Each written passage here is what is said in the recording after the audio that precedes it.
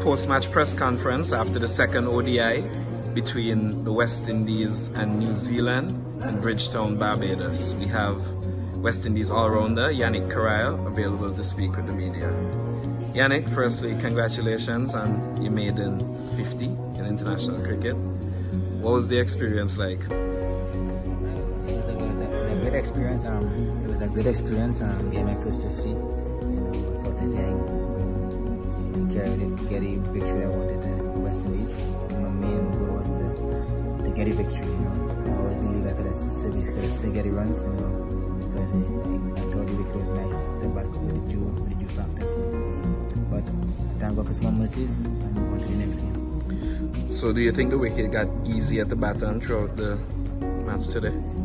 I think it's just with the new ball, if you bat some balls and some overs, and get ourselves in, it'll be easier for us because with the due factor and with the rain around, obviously the batting will be a lot easier, the ball will come out to the bat much better. So I think we gotta understand and think about those first 20 overs, how we gonna get those first 20 overs with the wickets in hand. So, but all in all, we look forward to the next game. Now we know it's early days, but you scored a 50 this evening and you've been quite economical in your first two ODIs. What's your confidence level like right now? How comfortable are you in this West Indies setup? I've been working for this my entire life, so all the belief, all the work I put in, all the trust, the work I put in, I just go to play cricket. I'm a cricketer, and I just go there and express myself in the middle. What was the plan going out after the rain break? Losing 8 for 75 before coming out to bat with Alzari again. I think we needed 140 odd and 18 points, 19 overs. The run rate of 7 point something, which is gettable. Once we have a decent partnership and bring as close. Once we bat all the overs with the wickets in hand, we'll win the game.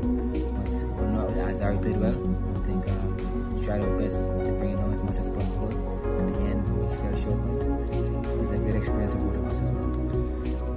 Now, based on your experience of the first two games, what do you think is necessary? What do the West Indies have to do well in order to take the finale on Sunday?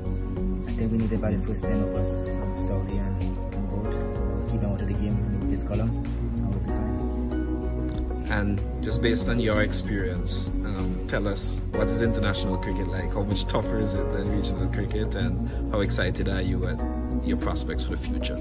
I think just the intensity, the speed of the game. I think it's just the opponent exchange. I think the game will remain the same. Still have to watch the ball after the ball, still have good lengths, and still have to understand conditions and understand the opponents. So I think just the intensity. They might get the bowlers might hit the mark more often than not. They still have to play the game and still the same process. The way you have to bat and the ball. But I think just the intensity. And just finally, any words for your family and friends that would have been supporting you throughout this journey to get here? Yeah, I was going to tell them thanks for giving us support. When I put mind to something I get done. Even though I ain't crossed the line, I know that they're wishing it. And my family, I know it, they're in front of TV wanting me to bring home like the West Indies. But unfortunately, we have a final. I want to say thank you for my family and my friends and my loved ones. Thank you, Yannick. In the opening power play. Yeah, they were just doing what they've been doing for their whole careers. They got off to a flyer on a wicket that probably was a bit more conducive to batting, and I think they made it look really easy well, not really easy, but I think they made it look pretty good for us to bowl on, and ultimately got the job done. How exciting is it now that in 2 days' time you'll be back here? A series decider, white ball history. New Zealand's never won a one-day series over here, so I imagine plenty of excitement in the group for the decider. Yeah, obviously that's why we play. Win series against good sides, and they put up a pretty good fight in this game as well. So it'll be a tough one for sure. And just finally, you've got a consistent run with the Black Caps at the moment. You're playing here with pretty much the first team as well. How much are you just enjoying being a part of it, and performing for your country on the biggest stage? Yeah, obviously performing for your country that's why we play the game, and it's such a good group to be around. Everyone's so inviting and make you feel so welcome so early on, which definitely helps with performance, I think, and going out there and showing, playing how you want to play.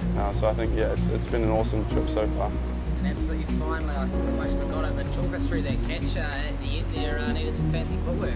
Yeah, as you said before, it's been a long day, so yeah, it was tough to sort of switch on, but yeah, had to stay locked in to get that last wicket, get the boys off the park. Yeah, you're confident you'd taken it? Yeah, gone.